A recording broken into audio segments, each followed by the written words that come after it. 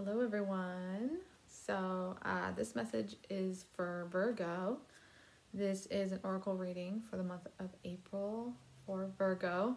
Sorry this one took so long, but let's get to it. So hope you guys are doing all right. I had a card that came out first. So the first card that we have is Message in a Bottle. This card is all about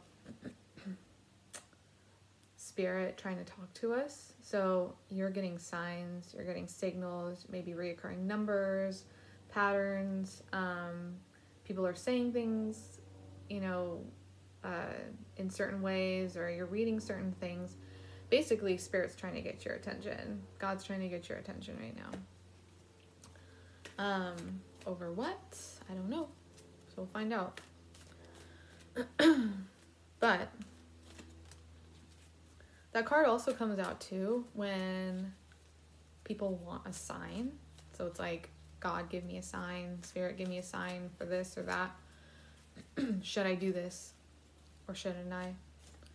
And that card comes out if, it's like Spirit's trying to say, yes, here's your sign. Okay? So, if you've been asking for a sign, if you have been seeing recurring numbers and themes, then yeah, definitely it's God and Spirit trying to talk to you. Absolutely.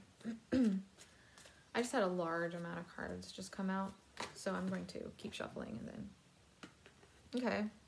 So yeah, you've been thinking about something.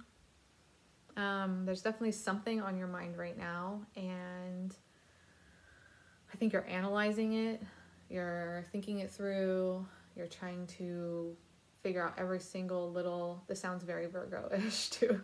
You're trying to figure out every little corner and detail of the situation, and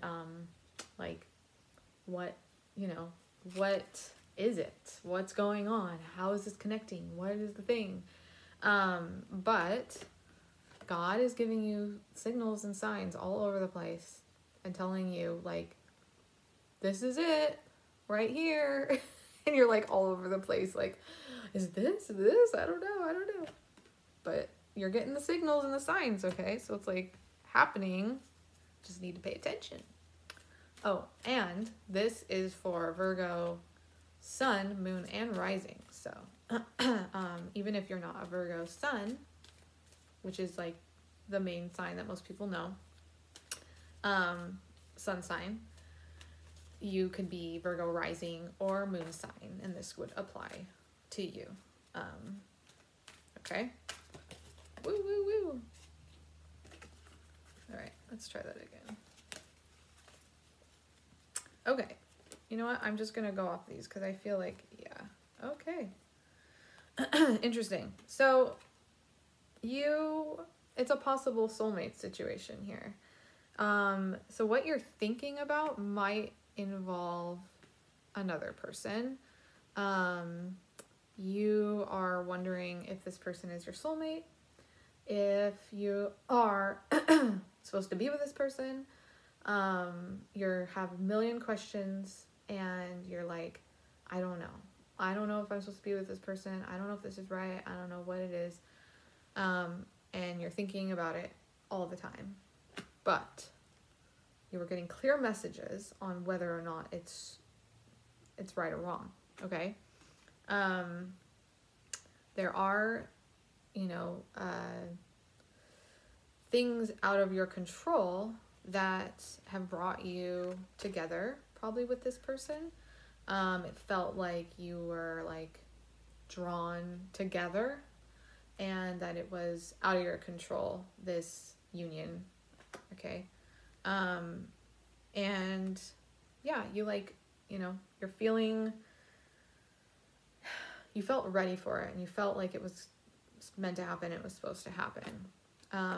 But let me just say that it may not be all it appears to be. So, if you are thinking that this is it, even if you felt drawn to this person and you feel like it's a soulmate situation, it may not be all it's cracked up to be. Because this card is all about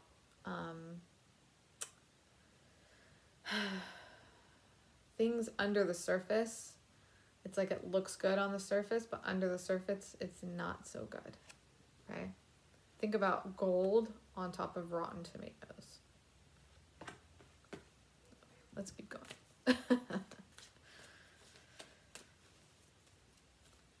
I'm just the messenger. The cards are coming out and I'm just saying what they are.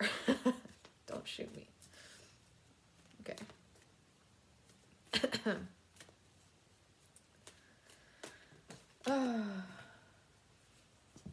All right.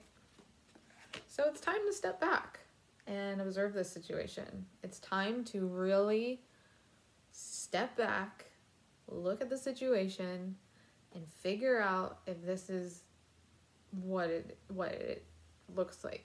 What you thought it was, is it actually it? Because it's gonna take, you need to step back and get a new perspective on this, because it may not be all that you thought it was.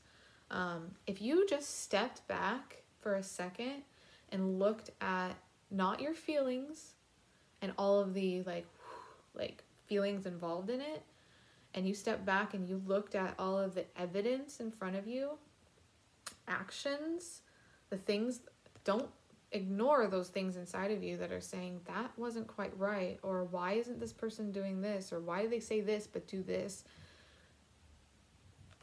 You're being asked to step back and see this in a different light, not connected to your emotions, okay? The masculine energy. So you may need to rely on some masculine energy in this. Some more logical thinking, some more critical thinking, thinking that isn't connected to your, so tied to your emotions that you can't see through it. It's going to need some masculine, we all have masculine and feminine energy within us, and it might need to be tapping into that to get a clearer picture of what this relationship actually is, because it doesn't look like it's what you thought it was, okay?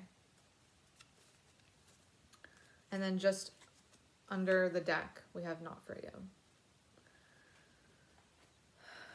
So, yeah. Which might not, I mean, it might bring up some abandonment issues. It might bring up some feelings of, what am I gonna do after this? Like, how am I gonna feel without this relationship? Like, what's gonna happen to me? What's gonna happen to this? What's gonna happen to all these things? And it might not be an easy break, but it's gonna be worth stepping back and looking at and being honest and truthful with yourself, because yeah, you need to be honest and open and truthful with yourself, and there is something dishonest in this situation. Something isn't being 100% truthful and open with you, okay? All right. Yeah. You may need to step outside of your comfort zone in this. And it definitely feels like a comfort zone. This is the comfort zone card for me. And you know, like to be in your comfort zone, but it's time to step out.